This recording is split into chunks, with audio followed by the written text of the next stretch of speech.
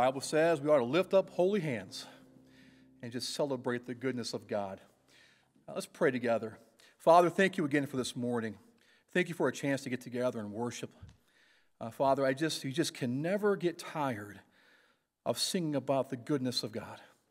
You are just so faithful. And today we celebrate that. We thank you for your goodness and mercy toward us. In Jesus' name I pray. Amen. I'm going to look at the book of Lamentations this morning. If you want to remain standing for the reading of God's word, certainly you can do so. Lamentations chapter 3. And the Bible says, I recall this to my mind, therefore I wait.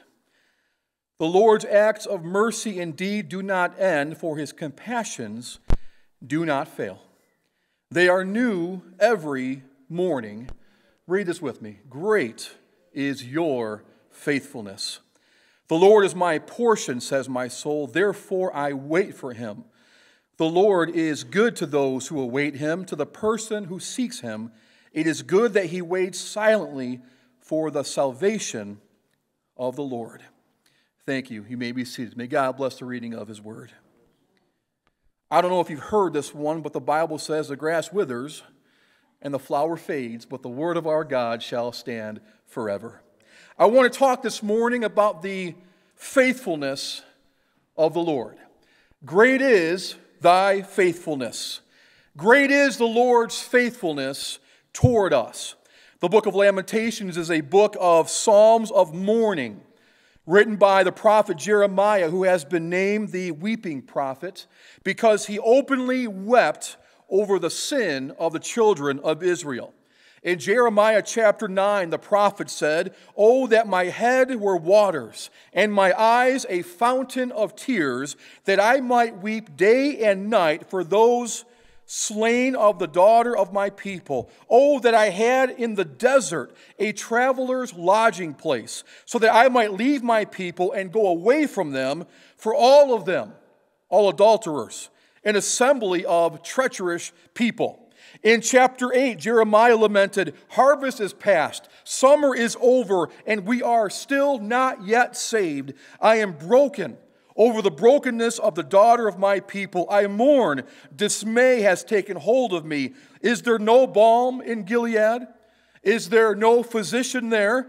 Why then has not the health of the daughter of my people been restored?" Jeremiah has preached for over 50 years without one single convert. Nobody has turned around. Nobody has trusted in the Lord. Nobody has followed God. And Jeremiah has wept over them. He mourned over them. He cried over them. Have you ever been so moved by the love that you have to see sinners saved that you mourned over them? Have you ever been so moved by your love for lost family members or children that have walked away and chosen their own path, and siblings that just refuse to believe, that you were so moved in your spirit that you wept over them, you grieved over them? Jeremiah was consumed by the grief that the Lord had to have a talking to him. Let me show you in Jeremiah chapter 7, verses 16 through 20. God said, "As for you," talking to Jeremiah, "as for you, do not pray for this people, and do not lift up a cry of prayer over them, and do not plead with me, for I am not listening to you. Do you not see what they are doing? In the cities of Judah and the streets of Jerusalem, the children gather wood, and the fathers kindle the fire, and the women knead the dough to make sacrificial cakes for the Queen of Heaven. And they pour out drink offerings to other gods in order to provoke me to anger. Are they provoking me, declares the Lord? Is it not themselves instead to their own shame? Therefore, this is what the Lord God says. Behold, my anger and my wrath will be poured out on this place, on human and animal life, and on the trees of the field and the fruit of the ground, and it will burn and not be quenched." Well, that's a message that I never want to hear. It's like God is saying they don't want to be saved. They don't want to be delivered. And Jeremiah almost gave up preaching right then. He almost stopped because of the stubbornness and the hard-heartedness of the people that he loved so much, and he prayed that God would not hear him anymore, and Jeremiah went home. He turned his back on his responsibility. He left the pulpit, but friends, that would not last for very long. He just couldn't do it. He could not leave his people behind. He could not stop himself from crying out to God on behalf of the people he loved the most. He could not put down that burden to see people turn towards God. And Jeremiah remembered what God did all those years ago. He remembered that it was God who called him. And I remember taking my first class toward my path to ordination a long time ago. And one of the professors looked at me and said, listen, there are going to be times when you go through things in ministry that the only thing that keeps you behind the pulpit is to remember that it was God that called you and that he is faithful. No matter how people may or may not treat you, no matter how the world turns, remember God called you, and that will keep you through some of your most difficult times. Jeremiah recalled this, and he remembered the words that the Lord gave him. The Lord told him, before I formed you in the womb, I knew you. And before you were born, I consecrated you. I have appointed you, Jeremiah, as a prophet to the nations. Then I said, O Lord God, behold, I do not even know how to speak because I am young. But the Lord said to me, do not say I am young, because everywhere I send you, you shall go, and all that I command you, that you will speak. And do not be afraid of them, the Lord said, for I am with you to save you, declares the Lord.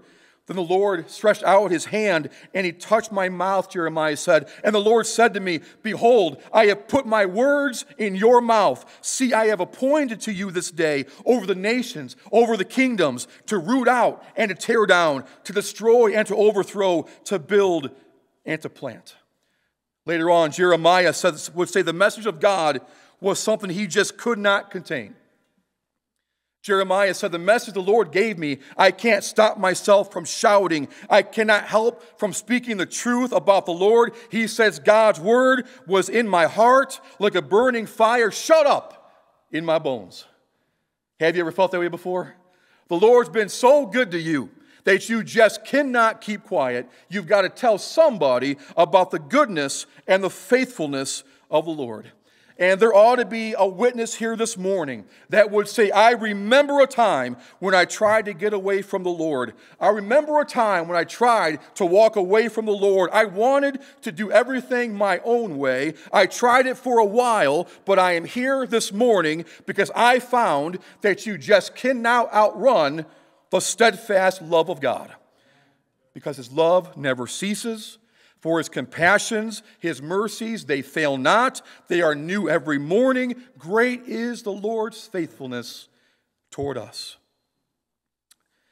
Jeremiah reminds us that God is faithful with his grace even when we are not faithful to him. Even though we don't deserve it, God is gracious toward us. He is slow to get angry. I'm thankful for that today. But he is also quick to give mercy. Even when I have been unfaithful, God has always been and will always be faithful. God gives you and I something that we like to call an amazing grace. When you were lost and without hope, he came and found us. For it is by grace we have been saved, through faith. And this is not of ourselves, it is a gift of God, not by works, so that you and I will never be able to boast. This same grace that saves us is the same grace that sustains us. An acronym for grace is God's riches at Christ's expense. God, who was rich in grace and mercy while we were yet sinners. The Bible says Christ died for us. God is faithful with his grace. And then Jeremiah reminds us that God is faithful with his gifts. The Bible says his compassions, they fail not. His gifts are always gracious. God gives us and gifts us with his presence. In Hebrews chapter 13, verse 5, the Bible says, make sure that your character is free from the love of money, being content with whatever you have, for Jesus himself has said, I will never desert you, nor will I ever abandon you.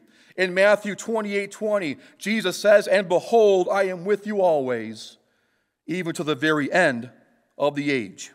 That tells us, church, that even when we cannot see him, he sees us. Somebody gave me this for free a long time ago. I'm going to offer it to you free of charge this morning. When you can't trace God, learn to trust God. When you can't trace God, learn to trust God. When you can't always see what God is doing, know that God loves you so much that he will never allow you to leave his sight. God will never leave you. He will never forsake you. When you need him the most, he is your best ally. God fights for you and I. I wish I can go back in time. I got to table this till I get to heaven. I wish I could ask Shadrach, Meshach, and Abednego, who was it with you in that furnace? I wish I could ask Daniel, were you all alone in the lion's den? I want to talk to Paul and Silas about what happened in that Philippian jail at the midnight hour when they were singing praises. God is an on-time God. He will show up when you need him the most because he has promised us. He'll never leave us, nor forsake us. And I came here this morning to talk about the faithfulness of God. And if there is anybody here today who feels forgotten about, who feels abused and abandoned, if there is anybody who feels cast aside, that you don't matter, I stand on the authority of God's word this morning to tell you that you are not a mistake. And God does not make junk. You were intricately formed in your mother's womb by the hands of the Master. You are fearfully and you are wonderfully made. God knows the very hairs on your head. He knows the color of your eyes. He knows the shape of your nose. And he gave you and I our own unique set of fingerprints. David said, "Oh Lord," I wish I had a Bible reader this morning. "Lord, you have searched me and you know me. You know when I sit down and when I rise up. You discern my thoughts from afar. You search out my path and my lying down and are acquainted with all of my ways. Even before a word is on my tongue, behold, O Lord, you know it altogether. You hem me in before and behind, and you lay your hand upon me. Such knowledge is too wonderful for me. It's too high that I cannot attain it.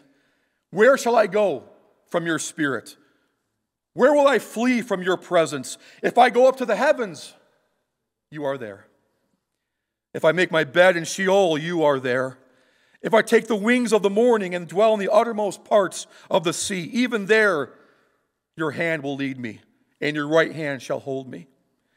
If I say, surely the darkness will cover me, and the light about me in night, even in darkness, the darkness is not dark to you. The night is bright as the day, for darkness is as light to you. For you formed my inward parts. You knitted me together in my mother's womb. I praise you, for I am fearfully and wonderfully made. Wonderful are your works. My soul knows it all too well.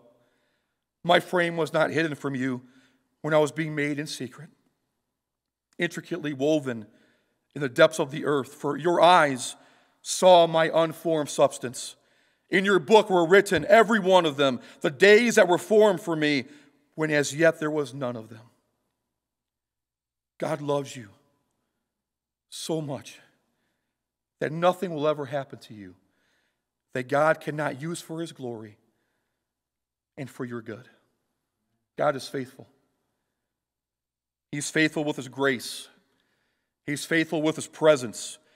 But he's also faithful with his provision. God knows how to take care of his people. You and I can't be everywhere with our kids and grandkids all the time. Our nieces and nephews, our family, we can't be with them all the time. That's why we need to pray over them before they leave the house. God is a protector. God is a provider. And when Abraham went upon Mount Moriah to sacrifice his son, God provided another sacrifice. And Abraham called God Jehovah Jireh, which means the God who sees and the God who provides. It's getting too quiet in here this morning. When you need a physical touch, you ought to call him Jehovah Rapha, the God who heals. When you are into trouble and the unknown is before you, he is Jehovah Shalom, the God who is my peace. Everything I needed, God's hands have provided. Pardon for sin, and a peace that endureth. Thine own dear presence to cheer and to guide. I've got some strength for today, and I have a bright hope for tomorrow. I've got blessings that are all mine, with 10,000 beside. Great is thy faithfulness. I want to leave you with this point this morning. God's faithful gifts are fresh and they are new every morning, which means the strength that I needed for yesterday, that's long gone. Today is a brand new day. I used everything up yesterday, and so I need new strength from God for today. And when my eyes opened to this brand new day, my prayer was, God, grant me a reasonable portion. Give me today my daily bread, because I need your strength to get through today, because I don't know what today holds. But you do. And I'm thankful this morning for the faithfulness of God. When you woke up this morning on this side of heaven, you better know Jesus Christ as your Lord and Savior, because you have found yourself this morning in a battle that you cannot win in your own strength. And we are living in a day that we've never seen before. It's a day we're never going to get back again, and so our hope is in Him. In verse 25 of the opening text, the Lord is good to those who await Him, to the person who seeks Him. Those who await Him, or in other words, those whose hope is in Him. And brothers and sisters, I can do without a lot of things. I'm a pretty simple man. But the one thing that I cannot live without is hope. I can get along without a car. I can get along without a bed. I don't need a lot of money. I don't need a lot of people around me. But I cannot survive without hope. When hope is lost, everything is lost. And I hope that there is a brighter day ahead. I hope that the trouble won't last always. I hope that when my weeping, though it might endure for a night, that I have joy coming in the morning. I hope for those things. But without Jesus, hope is only wishful thinking. But with the Lord, my hope is built on nothing less than Jesus' blood. And I wish I had a singer this morning. I dare not trust the sweetest frame, but wholly lean on Jesus' name. When darkness veils His lovely face, I rest on His unchanging grace. In every high and stormy gale, my anchor holds within the veil. On Christ, the solid rock I stand. All other ground is sinking sand. God is faithful. Great is your faithfulness, Lord, toward us. The Lord is my portion. I don't have to be envious of anybody.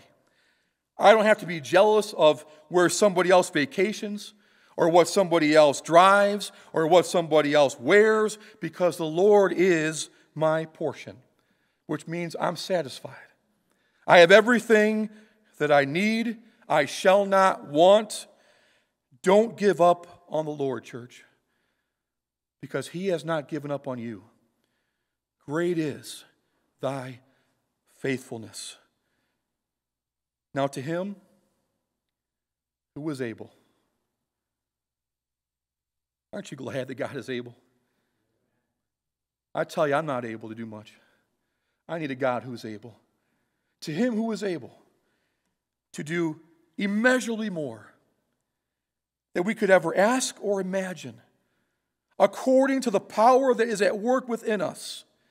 To Him be the glory in the church and in Christ Jesus throughout all generations, forever and ever.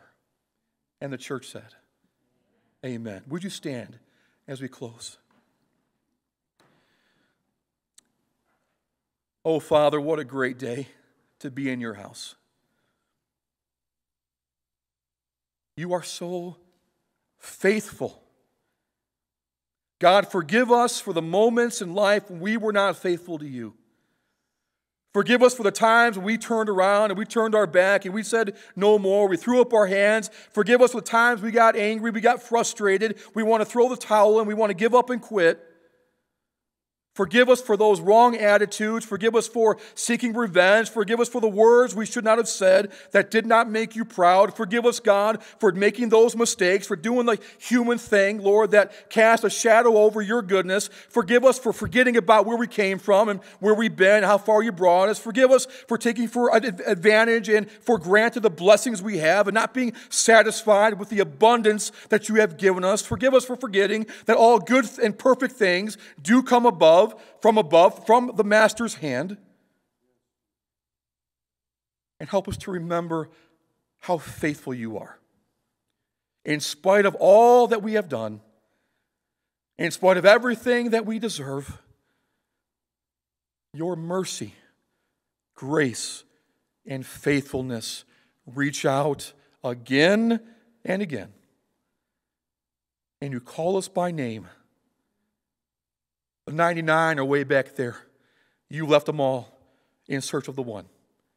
And Lord, I have been the one before. And I'm thankful that you care about even the one. And Father, I pray that this church will reflect the attitude and the action of Jesus Christ. That we too would love those that are different from us.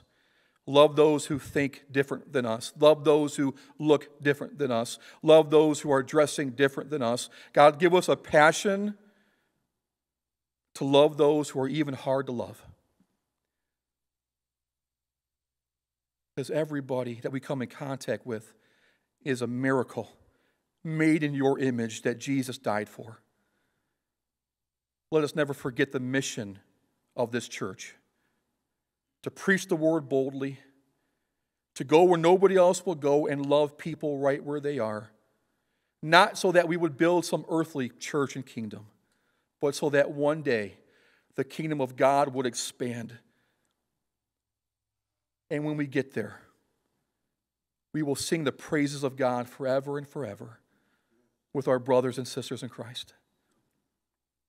Great is your faithfulness toward us. We love you this morning. And as we go, I pray that we would remember that we are more than conquerors and that we are victorious because Jesus has overcome. We bless your name. In Jesus' name I do pray. And the church said, amen. May God bless each and every one of you. You are dismissed.